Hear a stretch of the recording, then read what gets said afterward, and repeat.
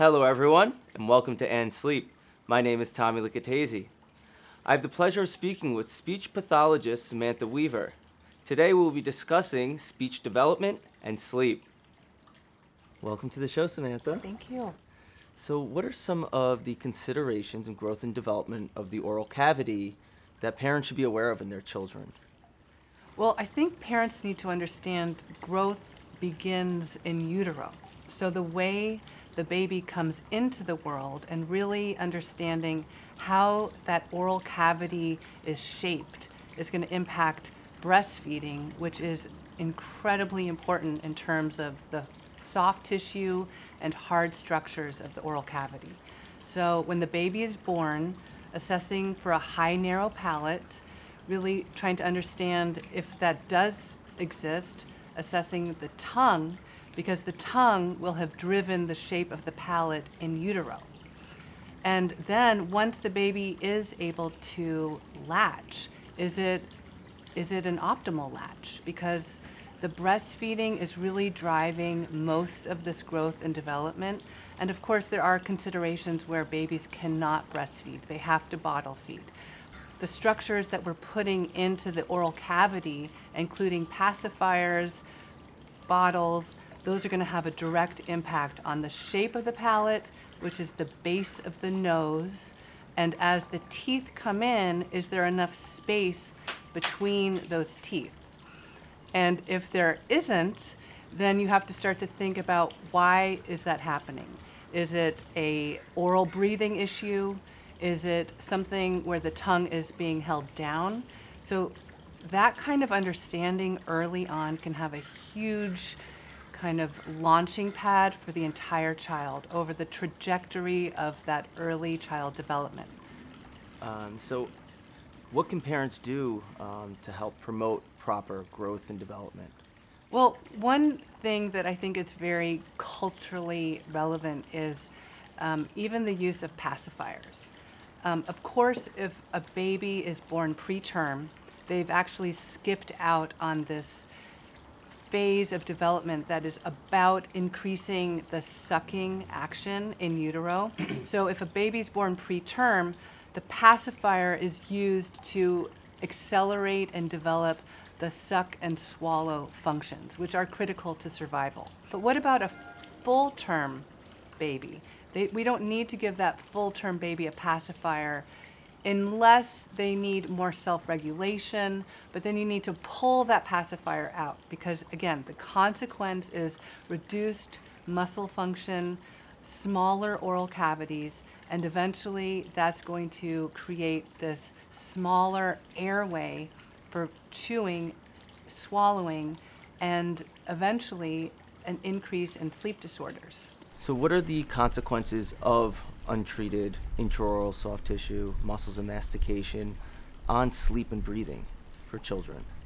Well, eventually the advanced disease state is obstructive sleep apnea. And so the consequence is huge, even neurologic. You know, the baby and child grows between 0 and 5 years old. The brain is growing exponentially. So you have to think, if there is any disruption in airflow, that is going to reduce the amount of oxygen to the brain, muscles, and tissues, and that's going to have a cognitive impact as well. And so the child that shows up as being hyperactive or not having focus, or maybe they're being treated for ADHD, you have to think what's happening at nighttime in particular. Is that child sleeping and getting into the deeper stages of sleep? Because if they're not, they're in a sympathetic response to the environment, and that can have an impact on the brain function itself. Even IQ points can be diminished, and eventually that profile of that child being behaviorally difficult. There's a label that gets slapped on. So we really want to help support parents to identify what's happening during sleep, because the oral structures are going to either create an optimal area for breathing, or that child is going to be fighting against everything it can in order to breathe. And so how can proper or improper growth and development of the jaw affect dental arch formation and facial formation? Well, there are a lot of influences, of course. We know that soft tissues impact bone development. And there's this rule called the Moss functional matrix. And what it means is the muscles themselves and the pressure are going to create and grow bone. So where your tongue is actually going to directly influence the shape of the palate. And if there isn't enough space for the teeth, then you get dental crowding. And then in other areas, you may think of the soft tissue holding the jaw back, either the top jaw or the lower jaw.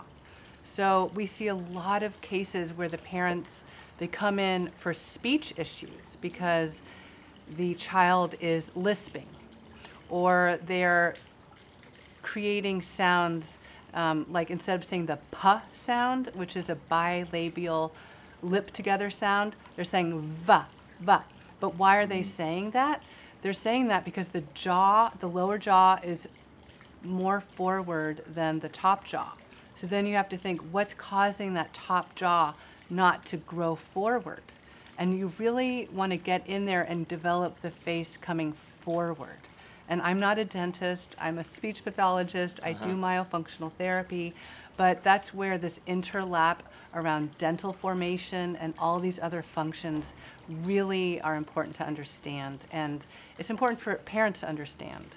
And so, for parents that now are understanding these things, where do they go? How do they start getting their children help? Well, it can be so confusing for parents. So what I always say is that if you suspect your child has disrupted breathing at night, they're showing signs of hyperactivity, maybe they're drooling, is their mouth open? You know, one thing to look at are the tonsils and adenoids. And unfortunately, this isn't always a surefire linear pathway. I have a lot of parents who've seen an ENT and they assessed the tonsils, but there was a wait and see approach. And one child in particular who I've treated, he was assessed 7 times by different ENTs. And until he came to us as a myofunctional therapist, then we connected him with a dentist who understood airway and function. And then we said, go to the ENT and say, I suspect a sleep breathing problem, because that's going to help the ENT understand the severity of why these tonsils may be needed to take out. And of course, beyond that, a sleep study is always going to be recommended and one of the best ways to get the data to really see what that looks like.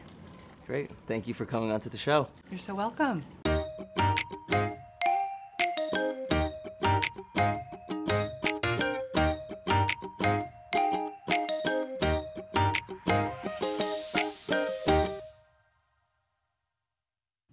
The sleep professionals in this video series teamed up with Whole U to spread healthy sleep education across America and were paid for their appearances.